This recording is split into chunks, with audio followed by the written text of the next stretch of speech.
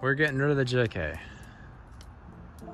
The JK is going up for sale soon. So what we're doing right now is to get the Gladiator out of the garage to where it needs to be. We're having to swap tires onto this and then tires back onto this. So this is going to be chilling on jack stands, being preserved in the garage out of the weather. Doing really well. Everything looks really good. Everything's really solid. Got the tires loaded up. Stock tires. Somebody's wanting to buy them, so got them loaded up in the bed, doing truck stuff. It's like 28 degrees, I think. It's JL and the JT usually have really good heat controls and all that. The heat gets hot quick. Shouldn't be too bad. The JK, it took a little while to get some warmth going, but it says 25 degrees actually on the little screen right here, but having a hard top definitely makes all the difference. Really, and also this 8-speed automatic transmission's got those super short shifts, so it's really nice. You have a lot of power, it feels like. All right, here to pick up the new tires for the Gladiator. We'll definitely show you guys what we got, what we chose, and notice these rigs over here. This is a nice LJ on some Nitto 37s. Got some nice fenders. I don't know if it's a Poison Spider, most likely. Long arm Terraflex, of course. Got the coil relocate on the frame to have that straight coil. A lot of detail went into this build, it looks like. You know, you got painted coils and stuff like that. Looks like some Johnny joints. And then spider locks, of course. Definitely a clean build. I'm sure it's very capable off-road as well. It's got to be.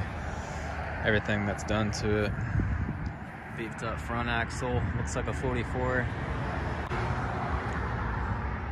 This is pretty sick.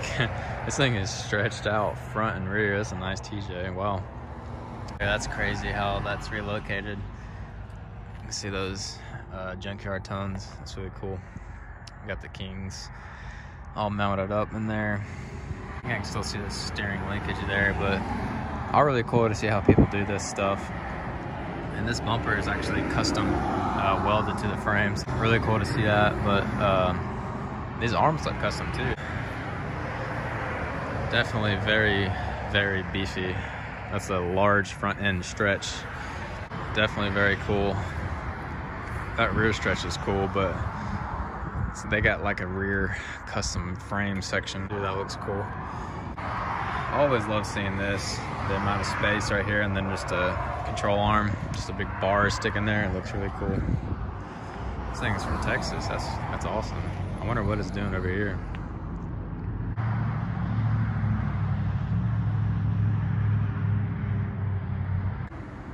All right, guys, we got the 40s loaded up, all fresh. Back here, they smell good and look good and all that. Exciting, and cannot wait to get back and mount these up. So super excited about that. Hopefully that'll do pretty good on the ride home, but.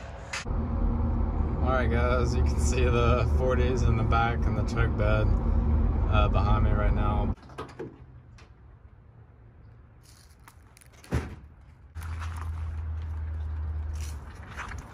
Got that fresh smell of that Nitto. The Nitto, they use that super thick, durable rubber, so you don't really slash your sidewalls as much on these as you do like on Pro Comps or Goodyear MTRs. They've always rode very smooth, very round.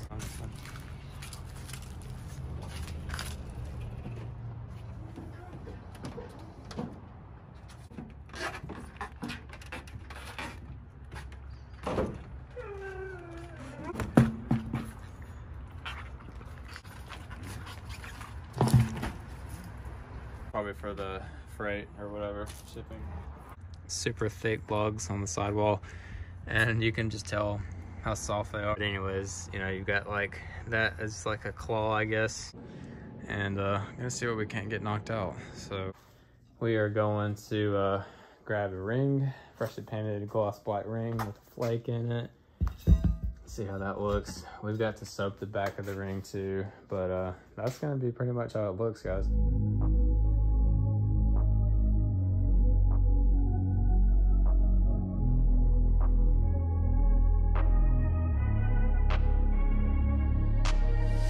I'm changing who I am. I'm making a new plan. They are mounted, all 4 of them. Just finished airing them up, so it does add a little bit more sidewall bulge whenever you do put air in the tires. So this is it. So you can kind of see the color match now and see how it's going together. Torque them down properly and be good to go. It's pretty big, not gonna lie. That added lift height in the front and that wheel spacer really kicks it out there. And that Rubicon flare. That's just, yeah.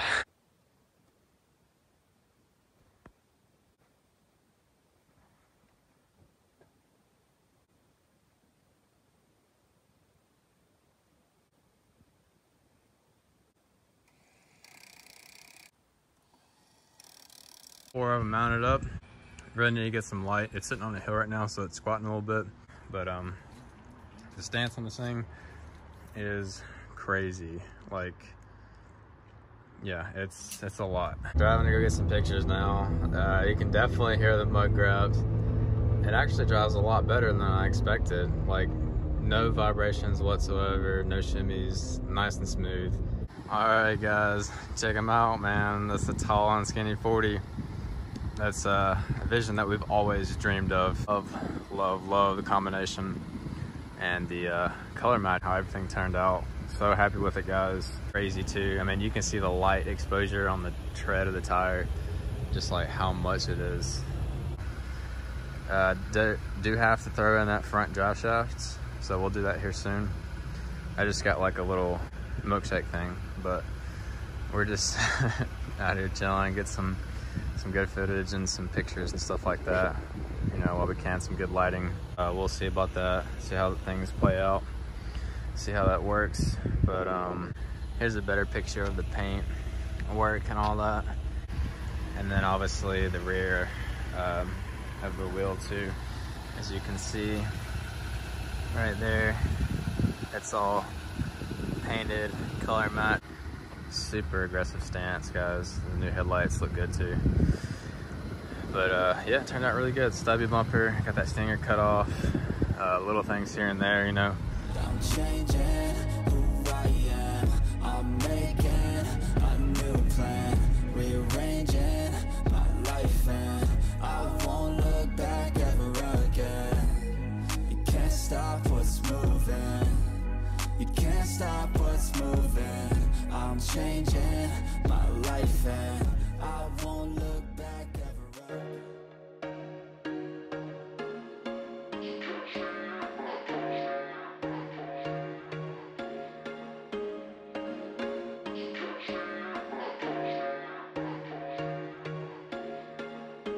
So catch me if I fall.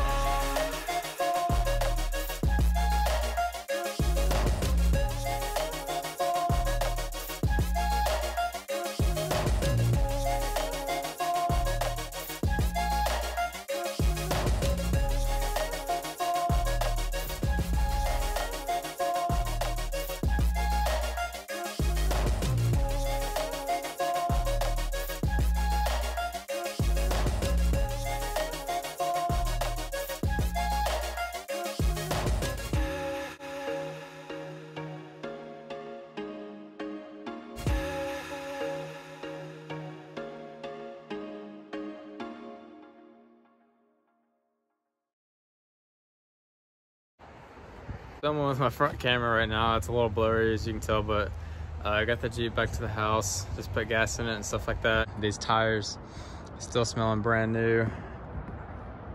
Really enjoying them. They actually still have like some of the hairs on them, as you can tell, like closer to the edge and the center, but still driving really well. Man, these nittos, they always ride so good. But this is a pretty cool view right here. Probably get some pictures like this